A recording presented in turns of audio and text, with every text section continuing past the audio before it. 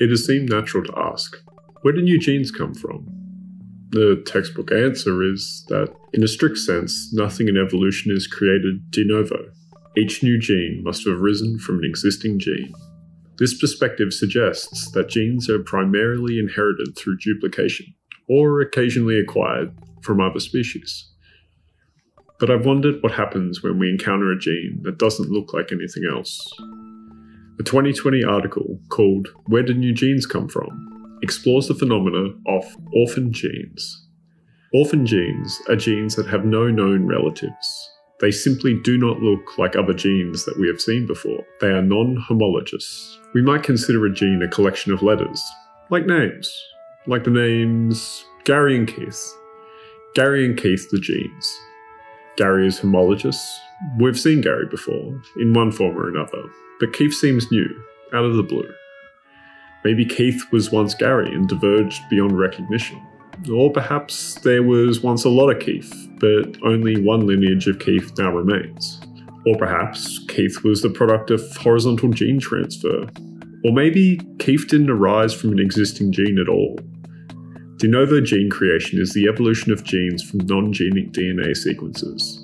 Within non-genic sequences, spontaneous mutations may occur, which result in the generation of readable DNA that confers marginal advantages. This readable DNA sequence may undergo refinement through subsequent mutations and selective processes. From this, a new beneficial gene could arise. So, how many orphan genes could have arisen this way, compared to those that could have arisen by sequence divergence? To determine this, researchers considered each gene's position relative to its neighbours, the gene's synteny. This method relies on the observation that although the parts of a chromosome may get shuffled over time, the order in which genes occur is largely unchanged. To identify orphans created by divergence beyond recognition, the researchers assumed that if a gene's neighbouring sequence was in the same order across different species, then whatever lay in between this sequence might be the same as whatever is in between those genes in the other species. Using this method, the researchers estimated that at most a third of the orphan genes they tested could be the result of divergence beyond recognition, leaving the majority to be explained by de novo gene creation.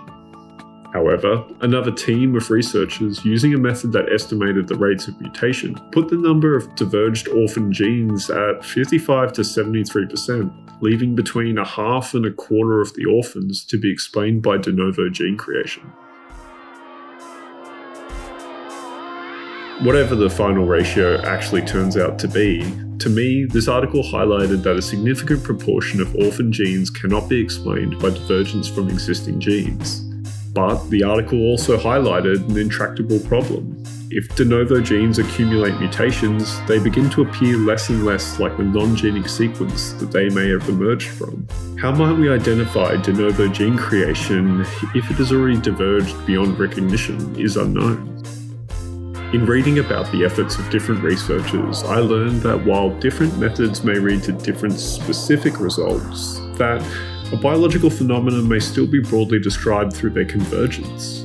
Having read this article, I want to know more, not only about de novo gene creation, but also the regions of the genome long derided as junk. For me, it is interesting that these non-genic areas may be sources of genetic diversity, fueling the engine of evolutionary adaptation.